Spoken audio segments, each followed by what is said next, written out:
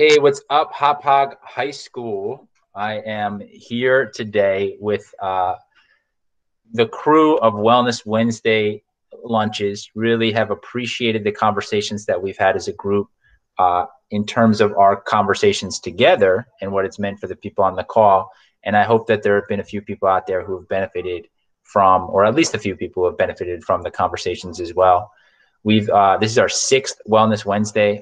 We've really appreciate the opportunity coming together in this way, and we've been brainstorming some ways that we can continue to do this, even in the world beyond COVID-19 and the impact that it has on our ability to be with one another. So that's the foundation of what we got going on today. From a date perspective, today is Wednesday, June 10th. We will, just looking ahead to next week, we'll likely do a Thoughtful Thursday on June 18th, but that's for you to kind of sit tight and hold steady about. I know people are waiting for this video, on the edge of their seat. So just know that next week is the deal. Without further ado, though, I want to point you to an SEL playlist that we have, so you can find the Hauppauge High School SEL playlist. I think my son wants to be involved in this conversation today, so we're going to move quickly, and then we'll add some content to that as well. And without further ado, again, James, welcome to the show. Always good to have you, and take it away. Thank you, Mr. Cook. Good to be with you all again, Hauppauge community, for Wellness Wednesday number 6. Today, I'm just going to walk us through a few slides around concepts and content, and then, as usual, just offer some practices around mindfulness, emotional intelligence, and some self-care. So this week, as we pull up the slides here, we're focusing on self-management, kind of emotional regulation through self-compassion, and particularly around the self-management of the kind of voice in our head, the triggers that come up internally as opposed to externally from something someone else says or from the news. This is more what kind of bubbles up internally from us. So we can see on this next slide, again, we ground basically everything we've done for these last 6 weeks and the next 2 really in this quote. So I'm just going to pause for a second, give viewers a chance to read it.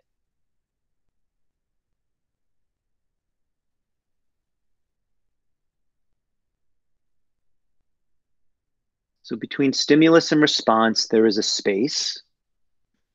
So between receiving something, and this week we're focused on internally, I just had a thought, I just had an emotion, and reacting, there is this space that we speak about. That's the mindfulness. That's the cultivation of a little bit of time before we emotionally react, and just respond a little more skillfully and wisely. That's the self-management, kind of the power to choose our response. And we have a big last sentence there, and that in that response lies our growth and freedom. Those are big words, freedom and growth. But I offer that's exactly how we kind of take care of ourselves and take care of others through these practices. So let's take a look at self-compassion. I'd like us to work with something real and rich. It's the best way to apply this to our lives. So I have an invitation here. Before I invite us around the practice, think about all that we have been managing these last few weeks and months. We have pandemics. We have social unrest, activism. And then the relationships, being isolated in our homes, cut off from friends and extended family. Given all of that unique stress and pressure, where has that voice in your head, perhaps, been telling you you're not enough, you're falling short?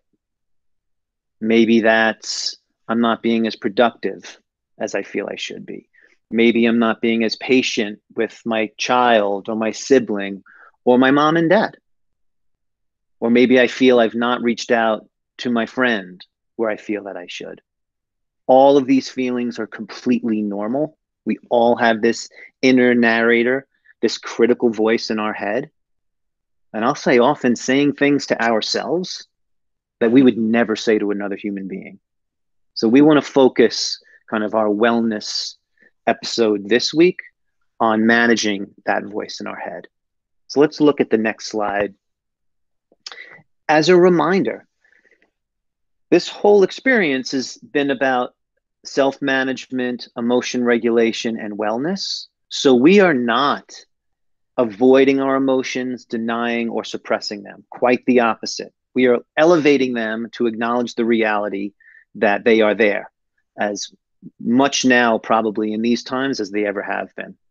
So what is self-management? If we just do a quick click on the slide, what we're doing here is we are reducing literally harm to ourselves, emotional, and to others, because that inner voice, it has impact on how we treat ourselves and then how we can treat others. And this is just developing some skills for how to navigate these challenges more skillfully. So let's take a look at some research on the next slide.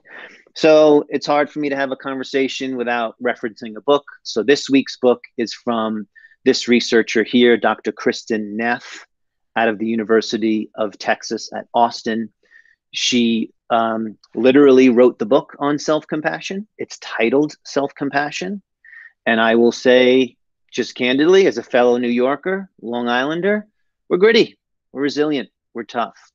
So the first time I heard concepts around self-compassion, it sounded a little gooey and soft to me. However, diving into the research as an inquiry, about 2 decades worth of research, there is some compelling evidence around the impact and the benefit of self-compassion, meeting ourselves with some kindness. Let me just offer very simply here the 3 components of self-compassion that Dr. Neff references in her research. The first is mindfulness, and that is this turning towards the pain, the suffering, the critical self-judgment from the voice in our head, not suppressing it, but actually turning towards it and acknowledging it. The second is common humanity, which is to say we all deal with it.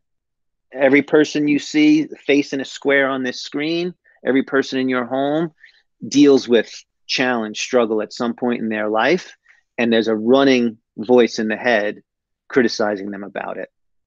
The last piece is what's particularly new, I find, in our culture, is this idea of self-kindness, meeting ourselves just as we would meet a good friend.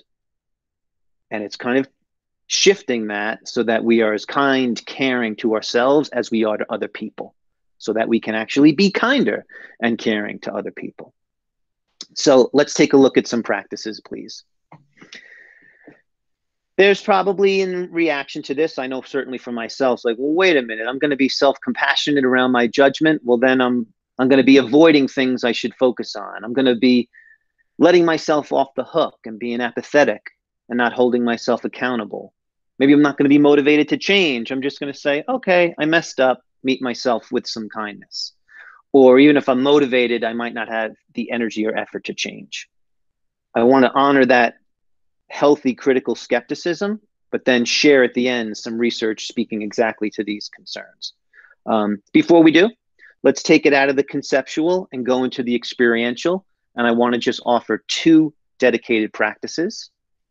So next slide, please. Bringing back up maybe some area where you're falling short, or you've been overly self-judgmental, kind of holding that. And the first exercise I'll offer, 2 dedicated practices here. Next slide, please. And one more. Is this idea of, I will lead us through a 3 or 4 minute guided meditation. If that's not serving you, which is totally understandable, another mindful practice is journaling. So you can take that same, this is where I feel like I'm falling short. I've been impatient with my husband, my wife, my child, my friend, and just journal out those emotions, but do it as the slides prompt you to do, through the voice of a mentor, a good friend. And what would they say to you? about these places where you're telling yourself you're falling short? How would they build you up? If you choose this activity, I would say do it for set a timer for 5 minutes and just keep the pen moving. And you're writing again through the voice of someone who cares about you and knows about you and wants best for you, and see what comes out of the pen. But with that, I'll lead us through a very short guided meditation, and then we'll turn it over to Miss Griffin. So this will just be a guiding around the steps of self-compassion. So if you please just find a comfortable posture, whatever that means to you, including shutting the camera off, laying down if you like. And you can lower your gaze, close your eyes, or keep them open. And just kind of landing in the moment, maybe through physical sensation of feet on the floor. Or just connecting into your breathing. Or simply the sounds in the room.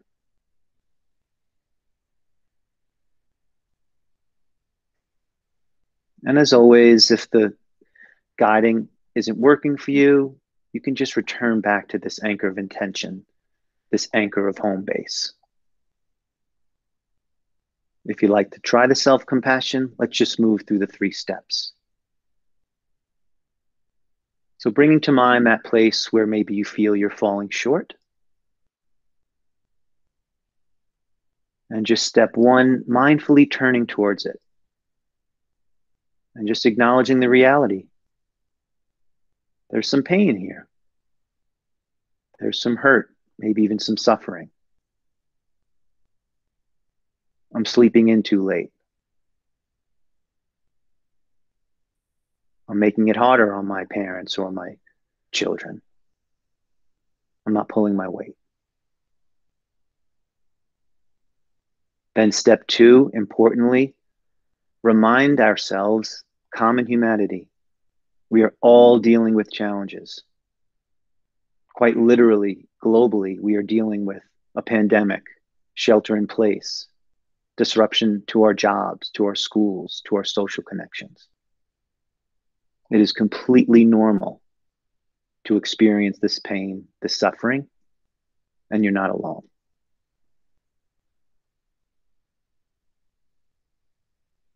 And then finally, step 3, we have to have some fun here, maybe new. Just bring a sense of kindness, of warmth to yourself. It could be as simply as saying to yourself, I'm here. I'm here for you. You're enough. You're more than just the one mistake or one part of you where you're critical. Choose any language that works for you.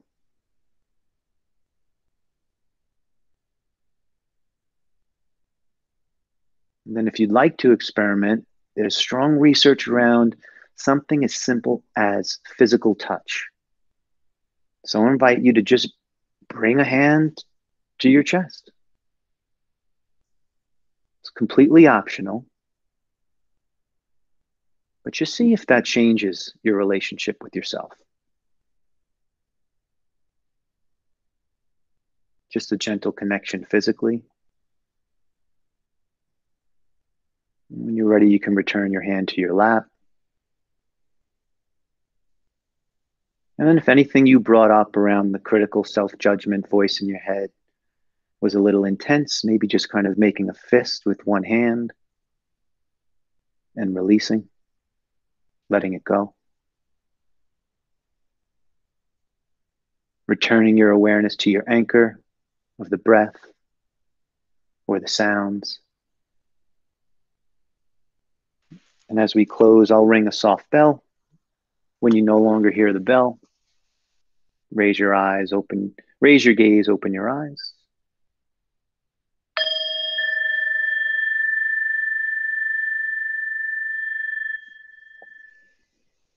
And you could bring a little silly wiggle to the body, helps kind of transition. And I will turn it over to Miss Griffin.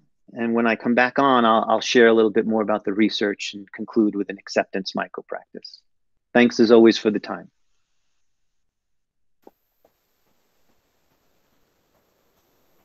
Thank you, James.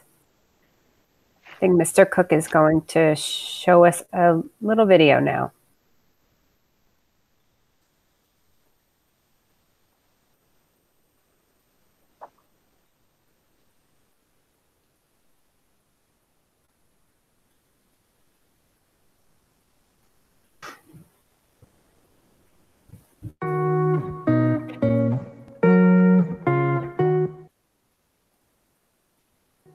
Hey, welcome back. Congratulations on finding the third clue. Thought I'd sanitize before this video. Also, want to give a quick shout out to my friends at East Hartford High School, one of the schools I worked with. Was doing a great job with SEL. All right, so I want to talk in this video about awareness. We can't manage something if we're not aware of it. And so we need to think through a framework of becoming aware of our levels of stress. The one I like to use is the traffic lights example. So a green light would be I'm calm and I'm not feeling a stress response at all, I'm relaxed. Then we have a red light, which would mean we're having a full-blown stress response. We're basically in a panic. We're not settled at all. The yellow light doesn't mean floor it and hope I don't get a ticket. It means caution. Yellow would be somewhere in the middle between green and red. You're feeling a medium amount of stress. You haven't quite lost it yet. And the whole key to awareness is learning to better recognize your yellow. If you can recognize your yellow, you can always intervene and not end up in red. So the traffic lights are green, yellow, and red, as we know. You're gonna have a worksheet after this video where I want you to take the time to really write down and consider, how does a green light feel to you? What thoughts do you have in green light? As you know, we've talked about how our thoughts affect our emotions. What physical sensations do you have in green light? And then last but not least, what kinds of behaviors do you engage in green light? Then you're gonna do the same thing for yellow and the same thing for red. You really wanna get at least 3 for each. It's really critical that you become aware of these different lights so that you can become better at intervening in yellow. The other thing I want you to do is I want you to take this knowledge and help others. There's probably a lot of people out there that are struggling right now with stress and, to be honest with you, with loneliness due to isolation. So reach out to some family, friends, extended relatives, and check in on them. Maybe give them some support, and then eventually ask them if it's okay for you to teach them a stress management technique that you learned. Maybe even teach them the traffic lights as well. And then I want you to write a reflection on how it went. This can be really powerful for them and for you, because one of the best ways to learn something is to teach it. And also you're putting it to good use to serve others in a challenging time. How about let's engage with this on social media? Tweet at me your favorite stress management technique, possibly use a GIF, and use the hashtag EQ in your PJs. I'll retweet any one that I think is useful, clever, or creative. I look forward to seeing what you got. In summary, what I want you to do is, when it's yellow, intervene. You always want to keep it green. Fill out the links below, do the activities. Please consider engaging with us on social media, and I'll see you in the next unit.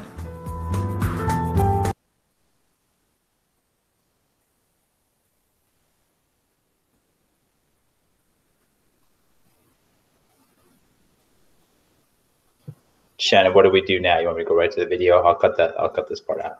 Sure. Thanks. No problem. Print, home tab, in.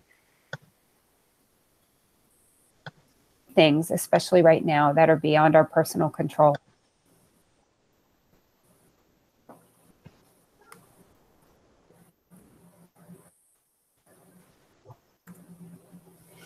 So this week, we want to focus on the importance of acceptance.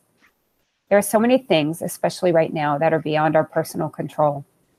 For many of us, this is a particularly uncomfortable feeling, and it can often consume our thoughts. This lack of control, or circumstances that just don't feel fair or can't be changed, are often things that make us feel sad, angry, and anxious, producing generally uncomfortable or negative emotions. Ruminating about these circumstances can cause us to lose sleep, feel constantly on edge, and can make it hard to move forward in life. Acceptance, on the other hand, can significantly change our mindset. It is the process of coming to terms with the reality in our lives. This can vary from something simple like wearing a mask out in public or poor grade on a test to larger issues like school not reopening or the death of a loved one. There are lots of situations in our lives that require us to learn to accept, and that process can be quick or take a long time to come to, depending on the depth of the situation. But acceptance is vital to us being able to move forward in our lives in a way that helps us to experience the good.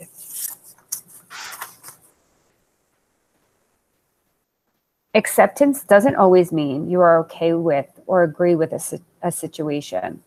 It just means that you recognize it to be the reality you are living in and something you do not have the ability to change. This powerful tool shifts our mindset from one filled with negativity and harmful feelings to one more positive and productive. If we're using the concept of the traffic light, it makes it easy to think about identifying how we respond based on that concept. So green is when we're at our calmest. This tends to be when we're in the best control of our emotions. Red, on the other hand, would be when we are in a crisis or having a stress response. This tends to be when we are not in control of our emotions, but more likely when we feel very controlled by them. And yellow means caution. It's a great time to recognize that we are having a strong reaction, but there is still time to choose how we want to respond. It's important to learn to recognize how you feel in each of these stages. So much of what we have been discussing in our Wellness Wednesdays has been about learning to slow down our thoughts by utilizing breathing techniques. Those skills will once again come in handy in helping us with this latest challenge. So the next time you're feeling calm, and I use calm because it's usually the easiest of our emotions to regulate, take the time to notice how you feel, meaning what does it physically feel like when you are calm? What sensations exist within your body? And lastly, what behaviors or responses do you associate with this feeling of calm or peace? Now, try to do the same when you're in the yellow and red zones. Learning to identify these three things will again enable you to better understand yourself and your control in these emotional times. Lastly, connecting this awareness to acceptance is a natural progression. Once I can better understand my feelings, I'm more capable of controlling my reactions. Often, people respond without thought or respond as a way of gaining more control. Accepting and truly understanding what is at the root of your emotions provides us with the ability to consider how we want to handle circumstances. Try thinking about your response when you're in each of these modes of red, yellow, and green. Plan out your ideas and how you think you might want to handle or react, and then try to practice them. Prepare yourself for the next time you're in one of these emotional states.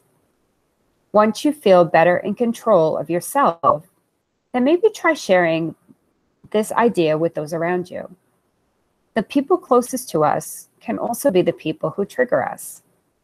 Sharing these methods and encouraging others to try them as well may produce more tranquility in your relationships and provide better understanding and tools for you to communicate more effectively. So again, taking the time to breathe and understand our feelings in each color category will help us to feel more in control of our emotions and better capable of responding to the circumstances. Good luck.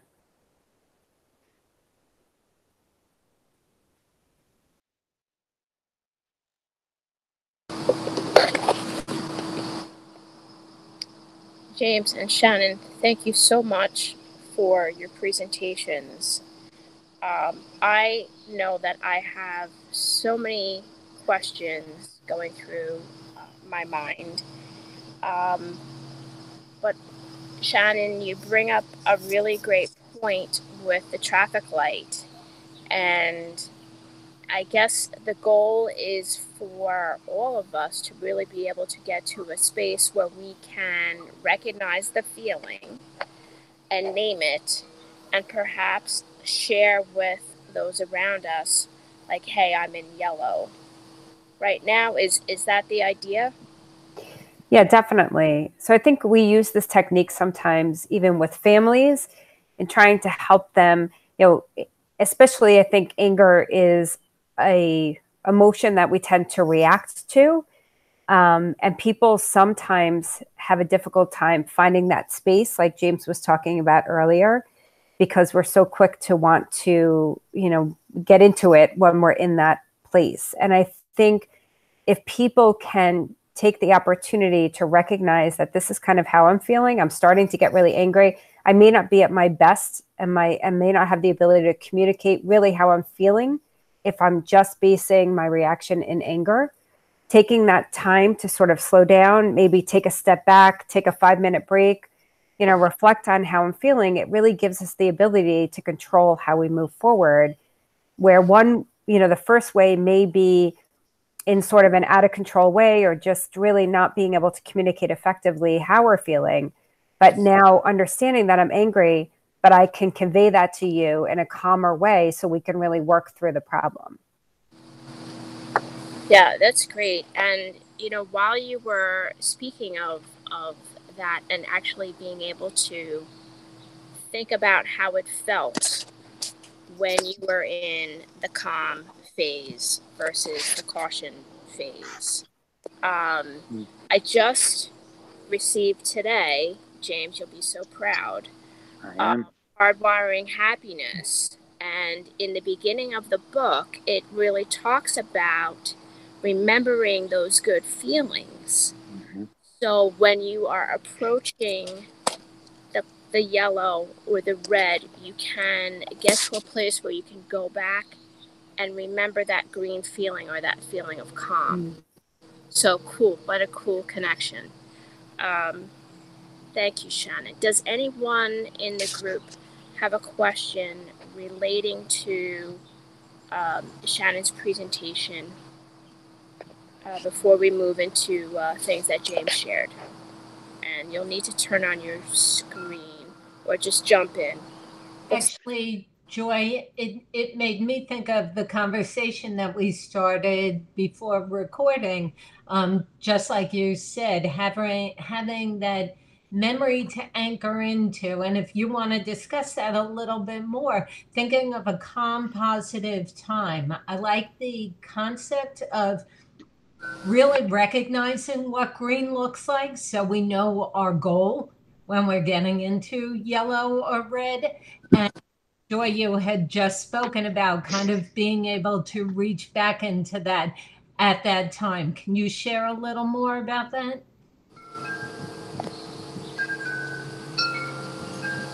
Me or Shannon? I'm sorry. Yes, I'm sorry. You, Joy. Yeah, what you had shared from your first, if you could just get a little more into that. Sure, I'll try. And I may defer to you, James, in a minute. But so when you're in a moment of stress or when your emotions are beginning to take over or that negative narrative is going through your head, my understanding and belief is that if you can get to a place where you can recall a feel-good moment, like, for example, a time when you are feeling stress-free or you were feeling happy, it should not be a fleeting feeling, but one where you can take a step back and say, hey, I was really happy in that moment. Or when I'm sitting on the beach and my toes are in the sand, I really feel relaxed. And in the middle of a stress moment, to go back to that feeling in your head to know that's a good place for me to think about, right? And maybe James, you could clarify more. Happy to, and I think that's very clear. Thank you for sharing your experience. I'll point to the verb in the title of that book, hardwiring. So in your example, Joy, the sand on the foot in the beach, the view of you sitting outside right now, and just in that space, mindfully saying, this is an awesome moment. I'm calm. I'm in my happy place at the beach or in my backyard. The hardwiring is literally letting that wash all over you, meaning don't take that resourcing moment for granted. The book demonstrates how this isn't just touchy-feely stuff. This can be hardwired into our brain so that in moments of yellow and even red with practice, those calmer moments are accessible. They're in the bank, and they themselves are a self-management and a resilience tool to help us be less reactive emotionally and more responsible wisely. All of the stuff interconnects in the way that Miss Griffin and Miss Ferrara and Coach Rudy have all said. And I just have something to add, also, James, thank you. I think it's about muscle memory, what you talked about, right? So we talk about the more we practice doing something, the better we get at it. And I think, we forget that, in happiness, in self-compassion, in all the SEL, skills, it's not a one-off kind of a situation, and it can't be utilized only during those times of stress. It should be a continuous, kind of a practice where we're giving us compassion on a regular basis so that we can recall that kind of a feeling during times of stress. And I think for a lot of people, myself included, like in the beginning, when we're in that situation, when everything is calm, we're not processing that. And so the slowing down and think about where I am at this particular moment, how am I feeling right now, even though there's nothing else going on. And like you said, James, having that feeling washed over us is super important so that we could recall that kind of a feeling during times of stress. And you're right, like any sounds, sense, whatever, smell that, can dredge up some of that memory is super important. And it is, research with the hippocampus, being so involved and amygdala being so involved and, changing our brain, structure. So thanks. Thank you. Annie, I'm really happy that you brought up the sense of smell. I remember as a kid, my mother baking bread with my grandmother in the kitchen, and that scent of the fresh bread brought me to a comfortable place. Of course, eating the fresh bread, but really to a comfortable place. But my mother sharing very similar stories. So yes, so even around the holidays with the smells in the kitchen could trigger some really great memories, and that could be something to practice as well. Now, James, you mentioned about the narrative, and I would like to go back to that narrative because, I am a product of the 70s and 80s where we had 8-track and cassette tapes. And in some of my own therapeutic journey over the years, I had one particular therapist who had spoken to me about being mindful of playing that negative tape over and over and over again in your head. And, flip the tape was an expression that we had in session. So with that narrative, that narration that we hear on a regular basis, sometimes it could be positive where, hey, I'm doing some great things, or sometimes it's that creeping, I'm not enough, I'm not doing enough. Can you give us some suggestions on how to flip the tape of the narrative, so to speak, whether you're a student or an adult, particularly maybe a staff member going through right now? How do we remind ourselves that we really are enough? Happy to. And then I also see Miss Griffin had her hand. So I think I'm going to answer just really quickly and then turn it over to Miss Griffin. So I think we've already surfaced connecting into our resources, which was last week's episode on resilience and resourcing. So that's one way to do it, as that narrative kicks in.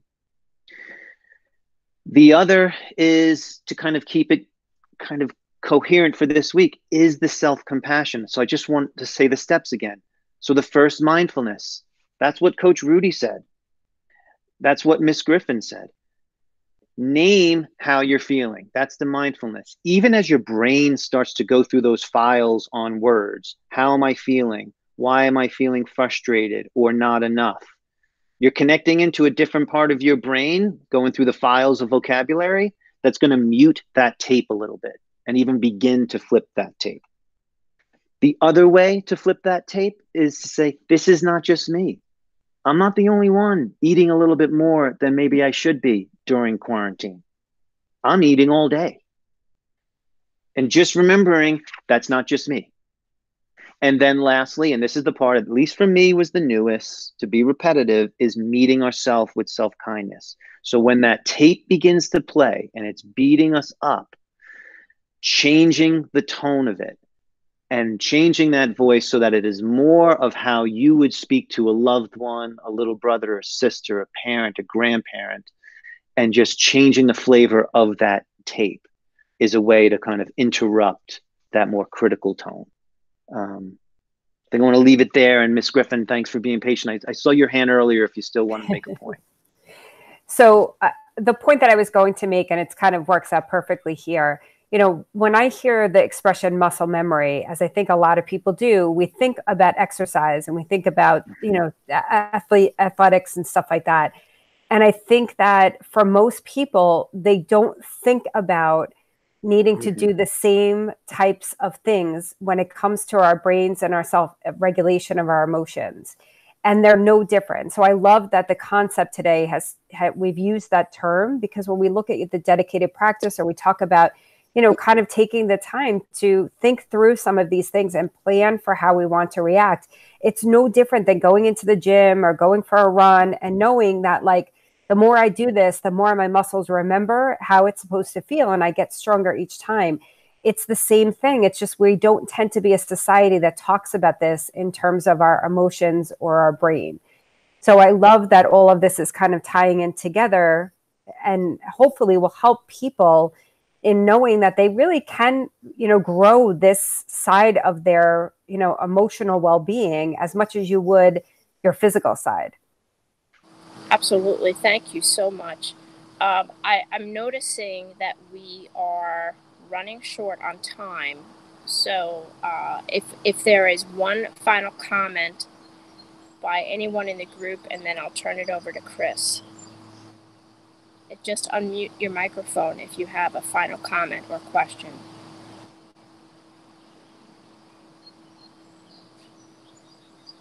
Okay, I'm going to lean in then. I just want to make one quick connection. Sorry for all the airtime. Just connecting what Miss Griffin just said and Dr. Hong said earlier, around not waiting until you are triggered. So to extend the metaphor of the physical, you don't want to learn to hit a curveball when you're at the plate in the bottom of the ninth. You don't want to learn, I don't golf, but to use your driver when you're at the 18th hole. You don't want to learn to hit that high note when you're at the performance in front of everyone. So that point that Dr. Hong made and Miss Griffin made, I just think that is important around changing the culture of, I need to practice this stuff, just like I practice the things I perform physically.